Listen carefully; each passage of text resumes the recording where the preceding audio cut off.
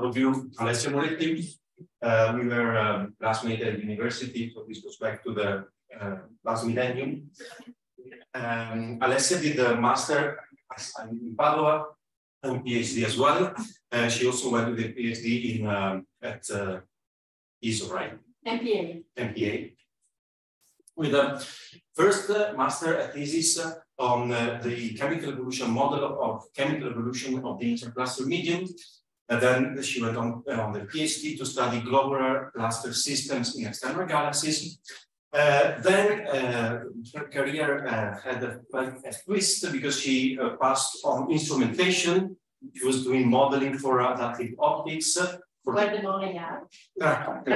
That's where the money are.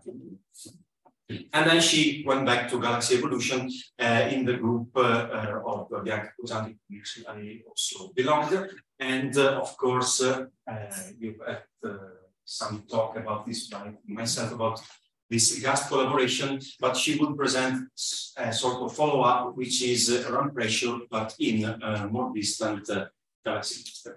And before I forget, for the students and everybody else who wants to join for lunch, let's meet at 10 to 2 here in front of the entrance. So, thank you, Jacopo. So it's a great pleasure to be here. I've never been on this side of the ocean, so it's my first time in North America. And I really like this campus, a very beautiful location. So the talk today will be about the ramp pressure stripping at work in intermediate redshift clusters, and in particular in these two clusters, about A2744 and about A370, which have a redshift that is 0.3 and 0.38. So we are looking back at when the age of the universe was 3 gigayears younger than today. So I know that Jacopo told you everything you wanted to know about the ramp pressure stripping, but I still need to introduce because I'm not able not to do so. So it will be a short introduction. So why do we care about the ramp pressure stripping? This is a very basic information that is just meant to tell you that something is happening in dense environment, and this something is shaping galaxy properties in a way that the mixture of early type galaxies and late type galaxies strongly depends on the density of the environment. This is the well-known morphology density relation that we derived in WINGS cluster. So WINGS is a survey of nearby clusters in a redshift range between 0.04 and 0.07. It collects data for more than 70 clusters in this redshift range. Now, the morphology density relation dates back to the 80s. Was something that Alan Dresser published first. And basically tells you that when the local density of galaxies increases, so when you move to the right in this plot, the fraction of galaxies that are early type, these red points, is increasing, and the fraction of late type is decreasing.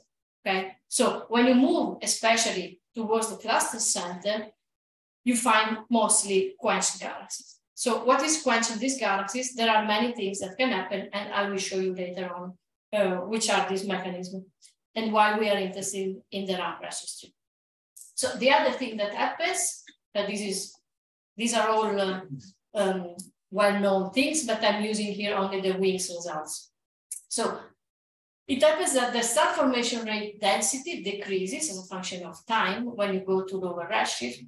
And if you look at the bottom panel here, you see that if you look at cluster galaxies, here traced as red triangles, the decrease is much stronger in dense environment than in the field. And these colored dots refer to field galaxies. So the suppression of the star formation is particularly efficient in clusters. Plus, the last thing, if you look at the population of passive emission-line and post-starburst galaxies, you see something that I already said, the increase of passive galaxies, the decrease of emission-line galaxies. And if you look carefully at the distribution of post-starburst population, it increases strongly when you move toward the cluster center. Now, post-starburst galaxies are those that have signatures that are typical of a fast quenching phenomenon, because you don't have any more emission lines, but you still have the strong Balmer absorption lines. That means that A-type stars are still living, and you don't have any more gas. So that's why we think it's a signature of a fast process, and RAM pressure stripping is actually a fast process. Now, yes, what can happen in clusters? Many things. So galaxies can interact one with each other, they can merge, there are tidal interaction and so on. These mechanisms, though, affect both the gas and the stars, while there are two mechanisms that are RAM pressure stripping and strangulation or starvation that act only on the gaseous components. The RAM pressure stripping is, as I say, the fast mechanism. The removal lasts less than 1 gigayear. The starvation is longer, takes longer time, up to 5 gigayears or so. The RAM pressure stripping removes the gas from the galaxy disk. The starvation removes the gas from the halo surrounding the galaxy. And this is something that you probably will see here. Okay, this is a picture of how RAM pressure stripping works. As the disk galaxies fall into the cluster potential in their movement toward the cluster center, the atomic gas, the neutral gas that is in the galaxy disk, start to get stripped because it feels the high pressure of the intracluster medium. And this effect is a stronger, depends on how strong is the pressure of the intercluster medium and on how fast is the velocity trajectory toward the cluster center. And this is a very old equation by Gunn and Gott, 1972, that still holds with some caution, but still holds. This is what happens, and this is what we see. So, do these galaxies exist in reality? Yes, we know that. We know that since the late 90s, because there have been observations by, for example, Kinney group, Gutman and Kinney, of the Virgo and Coma clusters, where you see evidence of H1 truncated disks.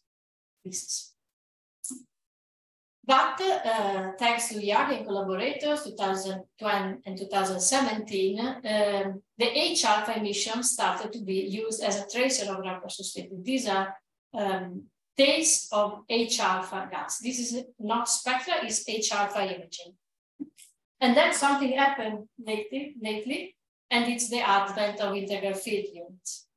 So this is a galaxy as seen, it belongs to the Shapley supercluster, so it is in the WINS redshift range, and in fact is a part of GASP survey as well. I will show you later its image. And this is the first example that Paola Merluzzi and her group found using the WISE spectrograph of the Australian telescope. You see here the H alpha emission traced as contours departing from this galaxy that is seen almost edge on. And then MUSE came into play, and so this is the first study using MUSE to detect this beautiful long tail of H alpha emission departing from the galaxy ISO 137001. If you look at this galaxy in the optical, you see nothing. It's only when you have the MUSE spectra in your hands that you see these tails of H alpha emission. That is very normal. Okay. Sorry, but that's only because the larger telescope. No, it's because it's an integral field spectrograph. So you have an image, and for each pixel in the image, you have the spectrum there. Before that, you could only have the, I don't know, long-slit spectroscopy or fiber spectroscopy. So you have signature of RAM pressure stripping, for example, or as I say, the Prostalbus galaxy. Prostalbus. The image on the grayscale, what was it from? Where was it? The left. This one over here is in the optical. But which telescope? I don't remember. Don't remember. I check. Don't remember. So now I see your question. You wanted to say that if you had a big enough telescope, you could collect lots of photos showing this. No, this is not the case. I think this is VLT. It's a big telescope, or HST maybe.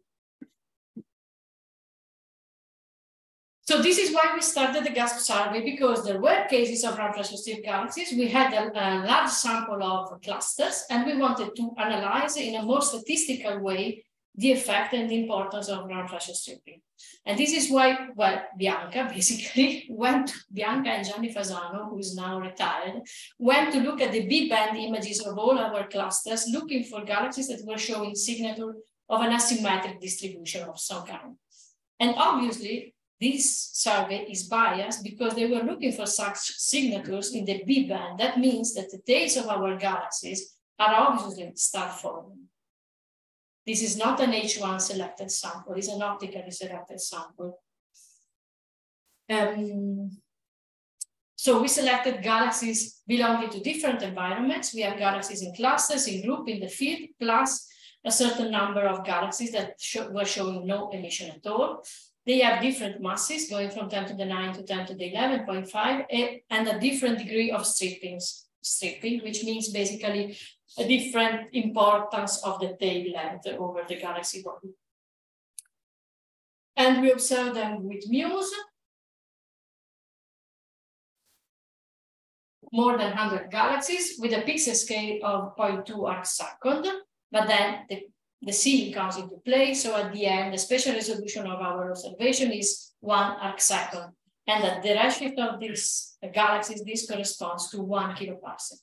So we had resolved the spectra on a spatial scale of 1 kiloparsec, not less. The field of view of MUSE is 1 by 1 at minute, which at this redshift corresponds to 60 by 60 kiloparsecs more. Okay, this is just a gallery of galaxies. The grayscale image shows you the collapsed light from the entire data cube. It's like basically an optical image of the galaxy. Where you see that many of these galaxies, look at this, which is the prototypical jellyfish galaxies that we have. When you look at the optical image, you see it is disturbed, but it looks pretty normal, this one as well. And when you look instead at the colored maps, which are tracing the H-alpha emission, you see this beautiful tail of ionized gas departing from the galaxy's body. This is something that points toward ground pressure stripping, but then you have to do the complete analysis to see whether it is only the gaseous component that gets disturbed, leaving undisturbed the stellar component. This is the basic thing that you need to know before saying, okay, that is ground pressure stripping. So I'm not showing you any of the gas results because we are moving now to higher redshift. But there's plenty of literature on this. So let's see what happens at higher redshift. Do we see evidence of ground pressure stripped galaxies at higher redshift as well? Yes. These are famous examples taken from Owen collaborators, Cortese and others, and these are ACS data, so space telescope images. For example, this one by Luca Cortese is a beautiful example of a galaxy that is clearly affected by ground pressure. The main galaxy body is this one, and you see all these traces of gas filled with knots emitting in the blue light, which means there is star formation ongoing in this stripped gas. But these are visual classification. This is something that, I mean, you can say there is ground pressure strip ongoing only when you see this clear example. I will show you later that in about A2744 and A370, most of the galaxies that we classified as ground pressure stripped in the HST images were looking pretty normal. There has been an attempt to use the slitless spectroscopy of HST to classify disturbed galaxies. I never understood how slitless spectroscopy works, but these authors basically try to use this method to say whether a galaxy looks regular, clumpy, concentrated, or asymmetric, as in this case. And as you will see later, some of the galaxies that we observed in 2744 and 370 are part of this slitless spectroscopy work, and they were looking normal, even using slitless spectroscopy. That's just to say that unless you have a very powerful integral field unit, the effects of ground pressure stripping could be neglected at all. You don't see them. Sorry, what does regular mean in this context? An undisturbed galaxy, which doesn't seem undisturbed here at all. Okay. That's why I don't understand this later. Okay, now MUSE. Has MUSE seen ground pressure stripped galaxies? Yes, this is the first example of using MUSE to detect ground pressure stripping. It's a work by Gosali collaborator, dates back to 2019. And it is showing that when you look at HST images of these two galaxies, you see nothing. These are basically undisturbed. These are maybe spiral edge-on galaxies with nothing particular to show. And when you look at them with MUSE, you see this very long tail of ionized gas. And these are in a cluster located at redshift 0.7. So this is in fact not H-alpha, but oxygen 2. Because of this redshift, MUSE is not able to follow any more than H-alpha emission. Okay, so our idea was, okay, we have all the machinery ready. We did a lot of work with GASP. Can we use our knowledge, our experience to extrapolate what happens using always MUSE data in intermediate redshift clusters? So we asked these people from the MUSE Lansing cluster GTO team to use their images, their data cubes, to look for the presence of ramp-strip galaxies. The MUSE GTO group observed the 12 clusters. These are the clusters in the redshift range between 0.3 and 0.5, with MUSE mosaics covering the inner region of the clusters. And by inner, I mean, well, I show you later the field cover for 2744 and 370, but it's basically the inner region of each cluster. And inner is 0.2 in terms of R200. So it's really the cluster cores. Because it takes a lot of time to perform, to make up these mosaics. The exposure time of each one of these fields, which compose the mosaic, is at least 5 hours or even more. This one has been observed for 15 minutes. So it takes a lot of time to have these images, these cubes, actually. Okay, these are the fields covered by MUSE mosaics in Abel 2744 and Abel 370. It's a field of 2 by 2 arc-minute square, which is half a megaparsec inside, more or less in both of them. And the MUSE GTO team were able to find in this field more than 150 galaxy members in Abel 2744 and more than 200 members in Abel 370. The dots that you see here, these circles, show you the location of the galaxies that we classified as ramp-strip and post-harvest environment. So from that image, you see nothing, but it's also a low resolution image. I will show you later how it works. So again, Bianca, which has a lot of passion, went and looked and explored each of these data cubes, looking for signatures of ramp pressure stripping on one side, which means extraplanar emission, visible either in the H-alpha or in oxygen 2. And then she went looking also for signatures of a post-harvest population, because we think that the post-harvest population is the step, the following step in the evolution of galaxies that are subject to ramp pressure stripping. And one question. So if the main criterion is to look for morphology, morphology, how do you consider cases for galaxies that are phase on? That also applies to the, when you show the initial sample at low redshift, that you had like many galaxies that were essentially phase on. So how did in that case, it's very difficult to see the phase. It's an observational balance. It's more easily seen something that is having a tail in the plane of the sky. If it's moving, if the galaxy is really face on, you don't see. But since you have the IFU, do you look like for example, for increased velocity dispersion in the periphery, etc.? We didn't do that. Yeah, but The spectral resolution of MUSE is not very high. no, it's a medium resolution. So she did something like this, you know, with exploring the data cube. She moved from the galaxy center toward where? I should use this.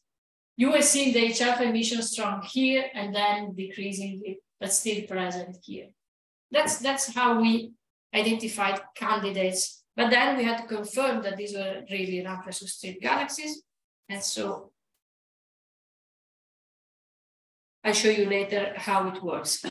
But just to show you a gallery of the galaxies that we were finding. These are all RGB images extracted from HST data, combining HST data, that shows you how our ramp pressure stripped galaxies look like if you look at them using a very good photometric sample.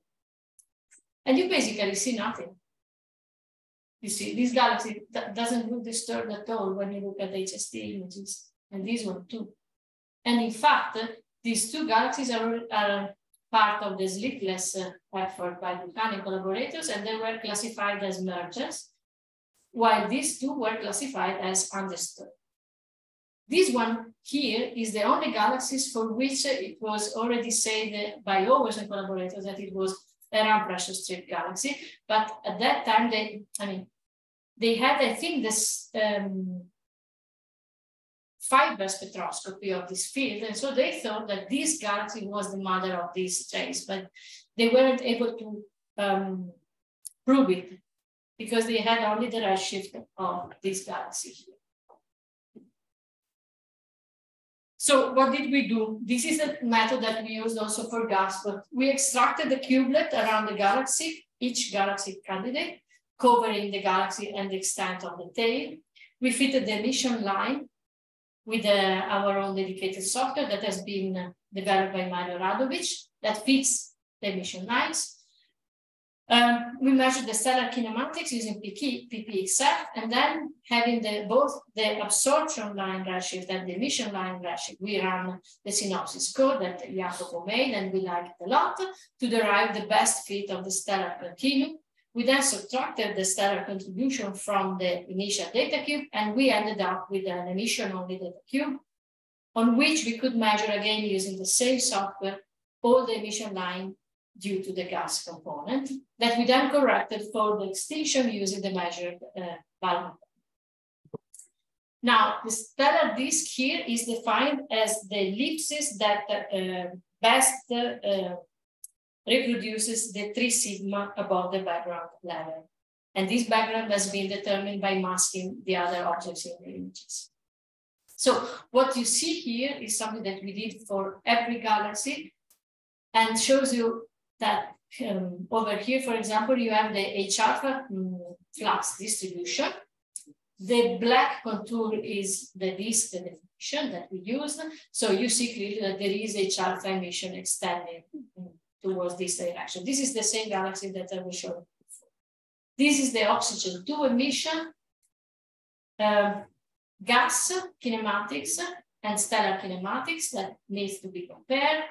Gas velocity dispersion, stellar velocity dispersion. Here you have the extinction map, the AV. And here is the BPT classification of each spaxer that involves the BPT diagram using the nitrogen 2 law. Okay, so whenever we see that there is a stellar kinematics that is undisturbed, and there is this tail of ionized gas, then we know that there is an pressure stripping at work. And this is true for a number of galaxies,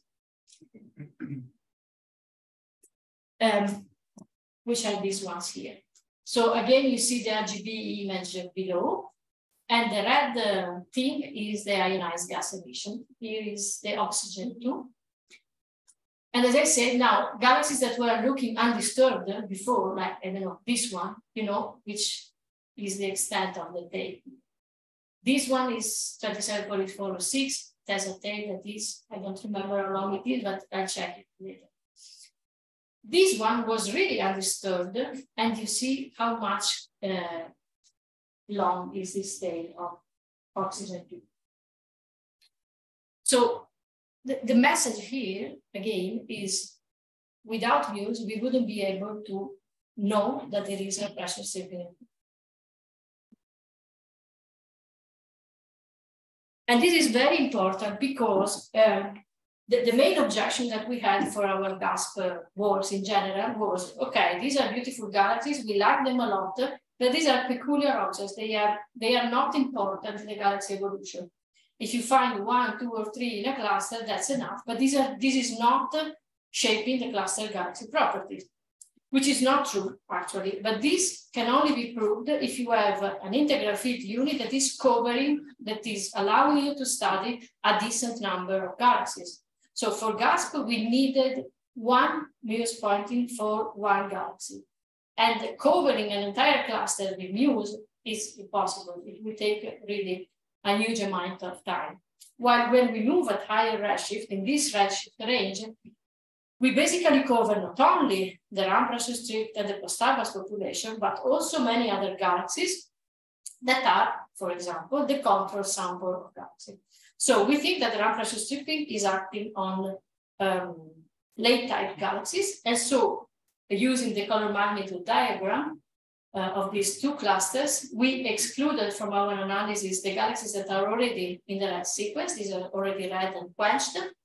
And we selected only those having a blue color and a decent magnitude, otherwise we wouldn't see them. We couldn't study them within.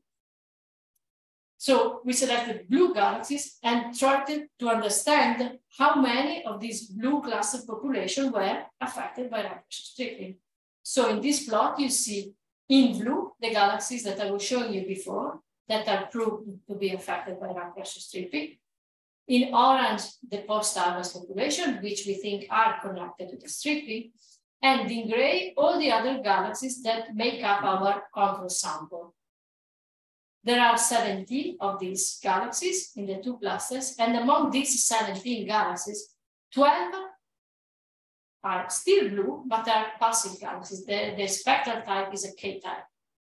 So that means that they have been already affected by some quenching mechanism, probably the ramp-pressure. So if you do the counting here, you end up by knowing that 85% of the galaxy population in the inner region of the clusters that are covered by MUSE observation is or has been already affected by ramp-pressure stripping. So ramp-pressure stripping is an influence mechanism. It is not producing peculiar objects which you like because they are beautiful examples and you like to look at them. They are really shaping galaxy properties in clusters. The other thing that we understood, which was not expected before, is that the ratio of the oxygen 2 over H alpha emission is different when you look at the disk and at the tail of galaxies. Now, this is very important because in this redshift range around 0.3, the MUSE and other spectrograph are able to cover both the H alpha and the oxygen 2 emission. So this is a place where you can link, for example, the star formation rates measured with H alpha and with oxygen 2, because what usually happens is that when you look at low redshift studies, star formation rate in the optical is derived using H alpha. You move at higher redshift, you only have oxygen 2. You use some theoretical formulation, you connect the two, and you compare them. Now, here you have both observations, and you can compare what happens if you derive the star formation rate from one or from the other, which Benedetta Vulcani is doing in this precise moment.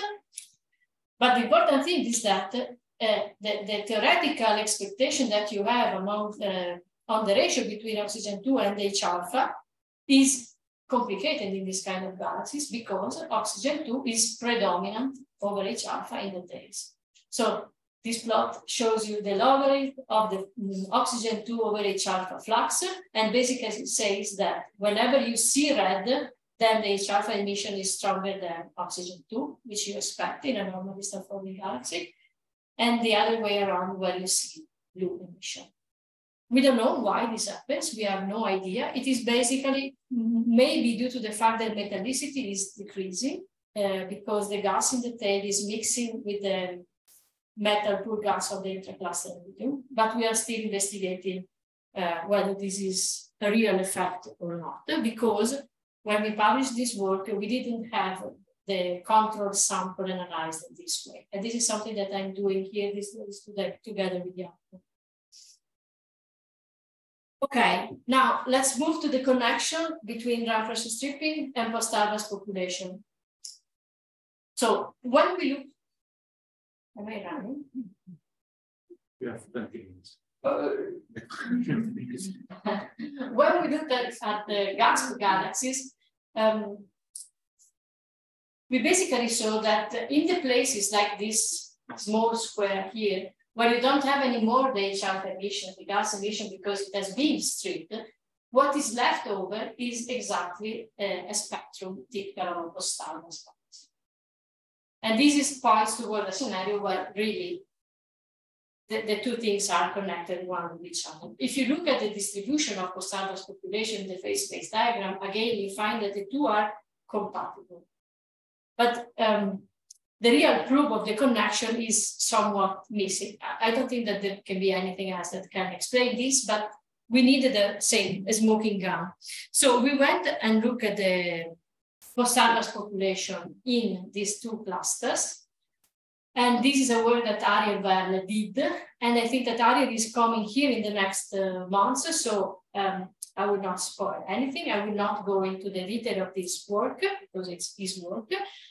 But basically, he was able to understand that post-Albers galaxies really show, when you look at their star formation history, because he modeled this using synopsis, when you look at the star formation histories, really you see that these galaxies show a rapidly quench star formation history followed by following a star formation burst. And this is exactly what happens when you have run pressure. When the run pressure acts on a galaxy, it first gives an increase of star formation and then a rapid decline. This is something that we found in GASP and is expected and is measured in these galaxies. And not only this, but for the biggest galaxies, he was also able, I didn't show you before the scale, but I will show you later maybe. For the biggest galaxies, he was also able to follow the spatial distribution of the quenching. And whenever he was able to do that, he measured an outside-in quenching, which is a typical signature of this kind of phenomenon. And this is what I would call the smoking gun of the connection between run pressure and post-Albers population. This is the galaxies that I was showing you before. For us, it's called about A2744 And you see here a galaxy that has no gas left in its body. And it has only gas in a tail here. And when you look at the stellar population properties of this galaxy, you see that in this part, following the stripping direction, in this part of the galaxy, in the last 1.5 gigayears, which is more or less the time scale of the run pressure stripping, only 10% of the mass has been formed, of the galaxy mass has been formed, while here on this side, where you still have gas left over, let's say, about 25–30% of the mass has been put together during the run pressure stripping. So this is what we call a smoking gun of the connection. So the last thing that we did on these two clusters is to study how they were connected with the global properties of clusters. These are two much better images because they have been made by Callum Bellows with respect to the one that I did. In magenta, you see here the Chandra X-ray emission, and in blue, the lensing maps produced by the GTO team, and in yellow, the extent of the HR emission. So you clearly see the run pressure in action. This is a beautiful image, in my opinion. And when you look at where these galaxies are in the phase space diagram, that is, it's saying how the info history of the galaxies is in the cluster, because it connects the projected info velocity of the galaxies to the distance from the cluster center. You see, for example, that in about 2744, you have two substructures merging, and the post-Albers and run pressure stripping population is located basically in this structure here.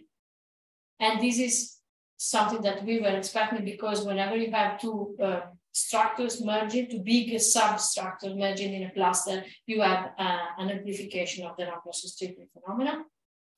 And in a battery 70, which is a more relaxed system, the blue galaxies are here, more distant. This is something that we were expecting. For what I said before, in the center, in the real center, you only have the red population, and the run pressure strip are isolated in forest. And this is something that we already saw in GASP, but this is completely compatible with the run pressure stripping scenario.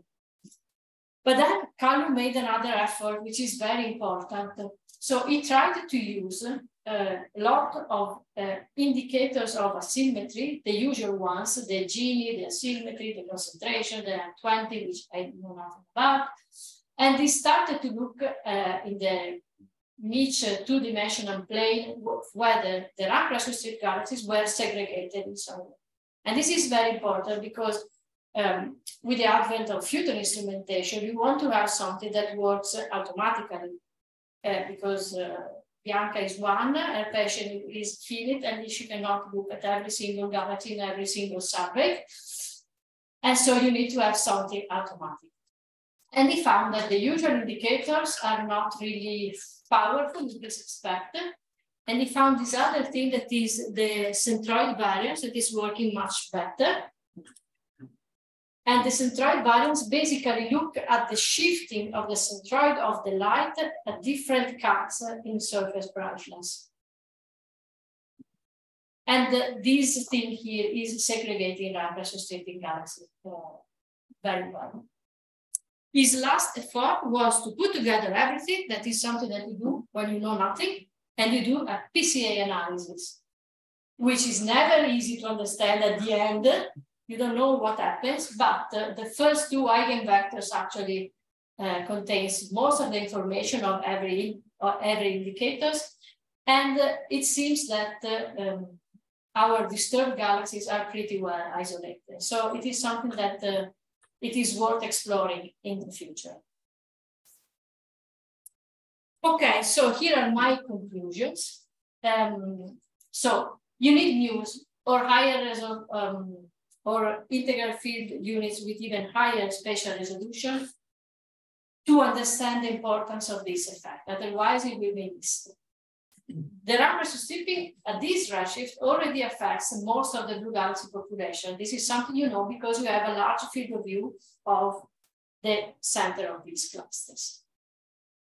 You have an anti-correlation between H alpha and oxygen 2 ratio when you look at the tails and main galaxy bodies. We understood that post-harvest population is really linked to rank pressure, and it is also linked to the motion of the galaxies into the cluster. And finally, there is a combination of morphological parameters that can automatically identify rank pressure stripping candidates.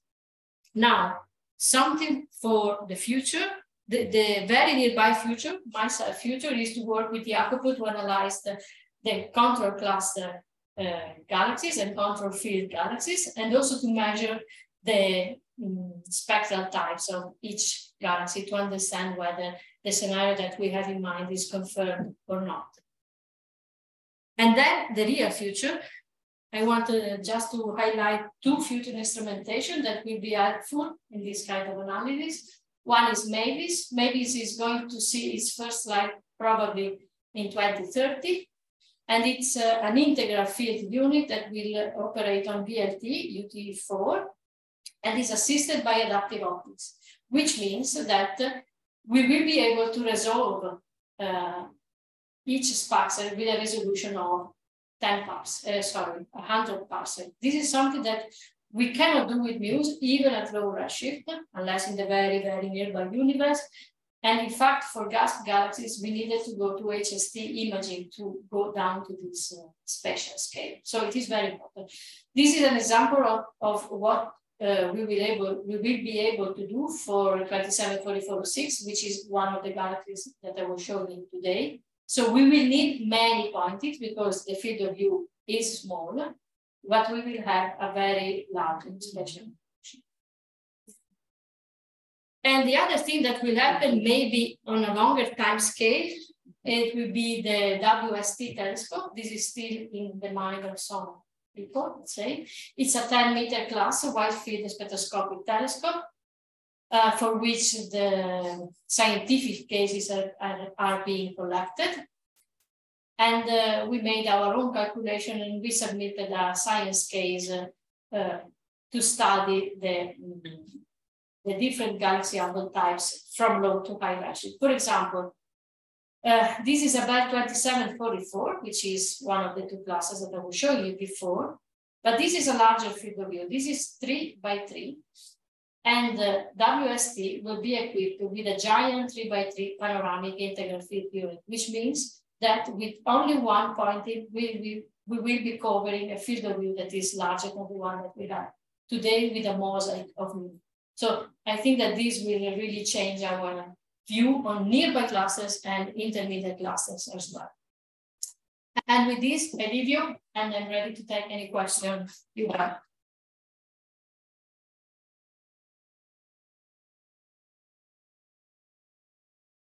Please.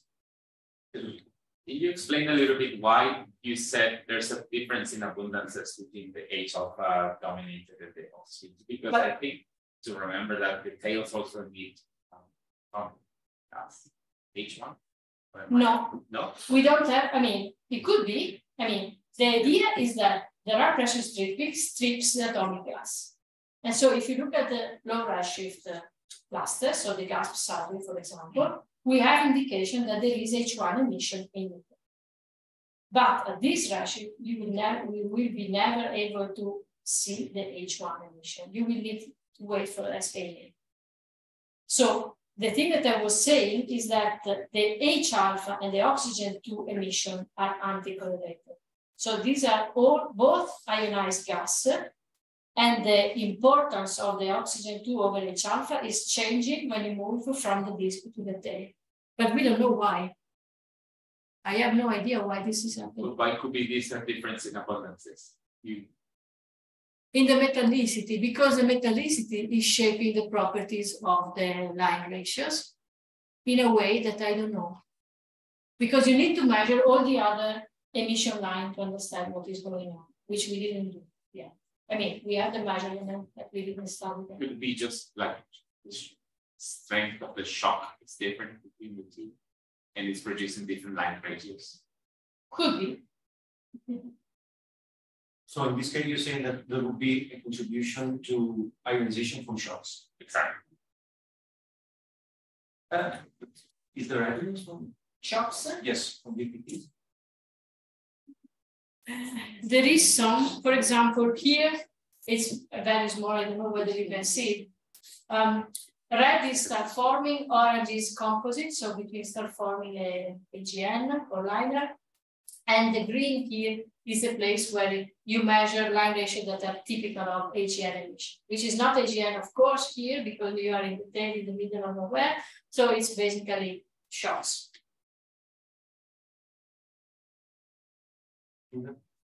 Thank you. I have two questions. One of them is, I think I probably missed it, but when you talk about the inside out and outside, can you go back to that?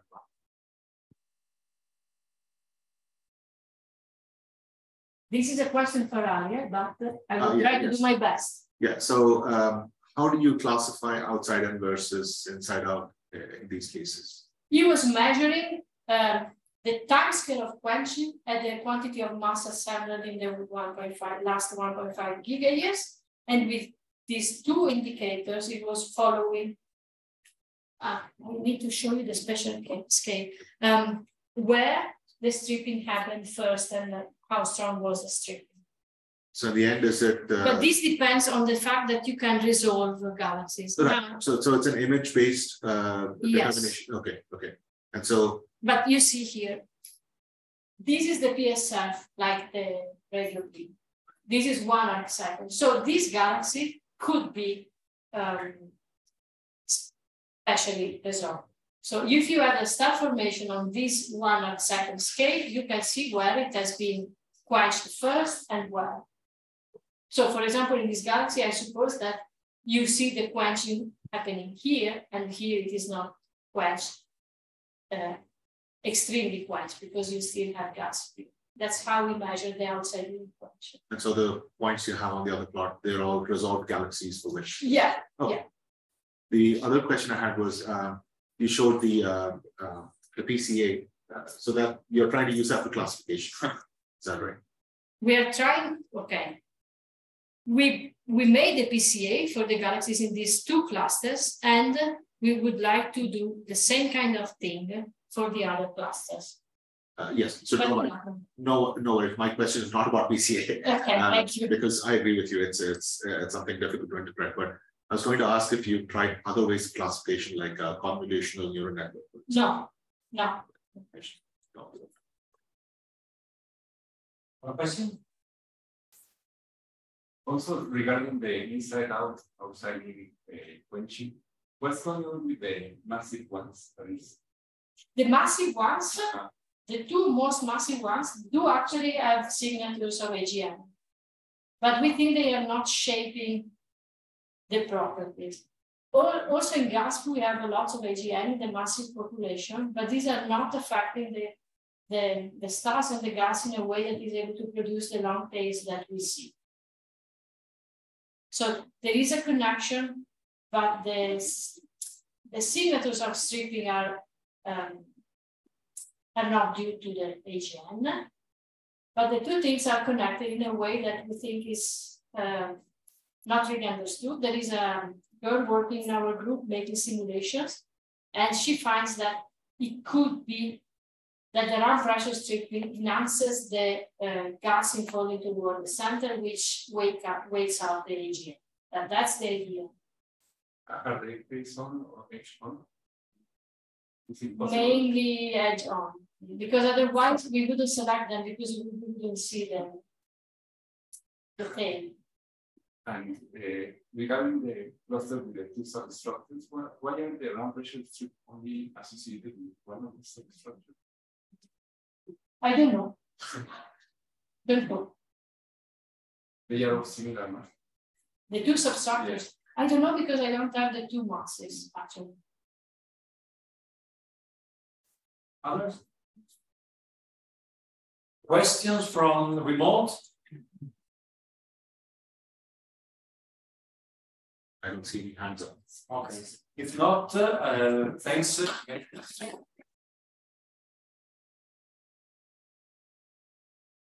And everyone who wants to join for lunch in 1 hour in front of you. Thank you, everyone. Have a good afternoon.